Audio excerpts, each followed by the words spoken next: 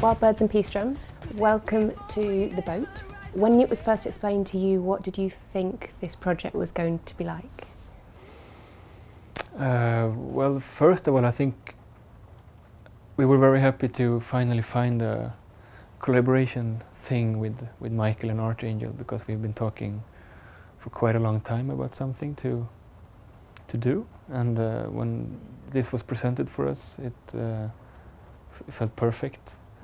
And also in our schedule, we had a long break, and to do something this fantastically weird and spectacular was just felt great. Yeah, it was perfect for us, timing-wise, and also to be. It's such an the experience of seeing London from this angle, and I mean it's just been existing for almost 4 months, but the energy in here is super nice. To know that there's so much creativity going on in this space is a very nice feeling.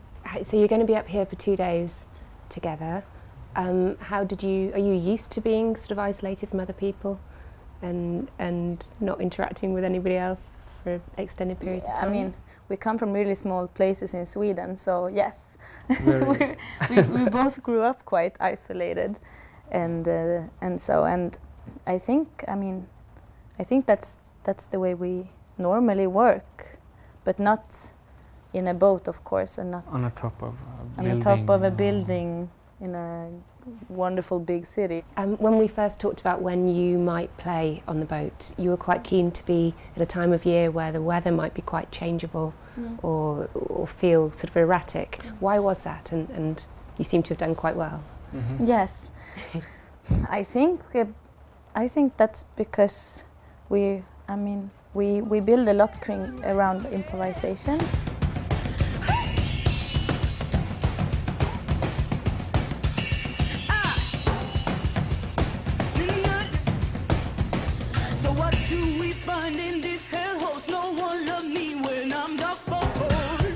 I think just the feeling of not knowing really how it will be is really exciting, and that's a big part of this project as well.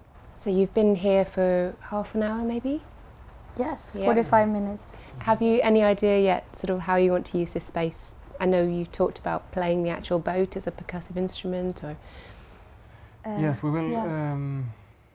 I think we've done some pre-work, some sketches, so we have a quite clear idea of what we're gonna do.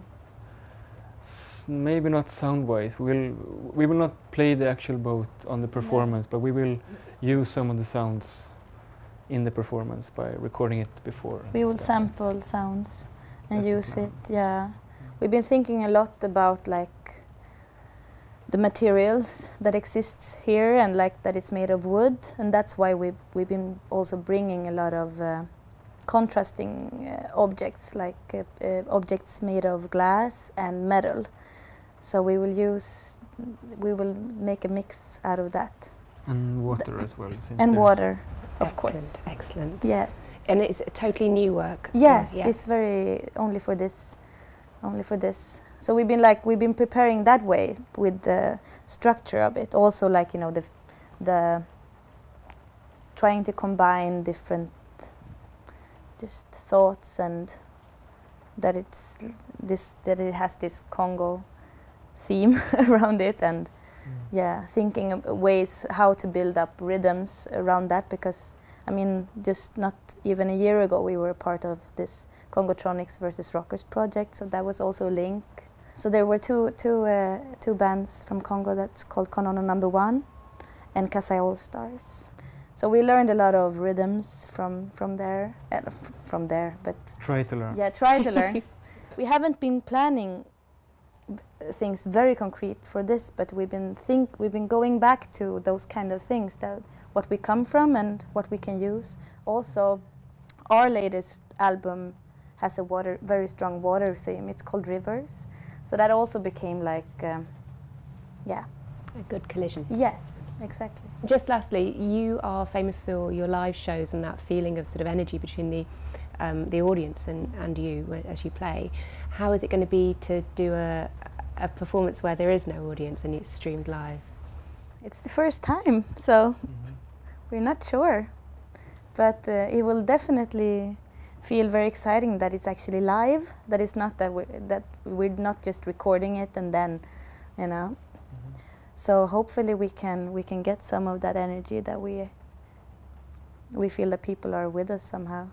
People actually watch it live as well. They do. Yeah. Great. Thank you very much indeed. Good luck with it. Thank you.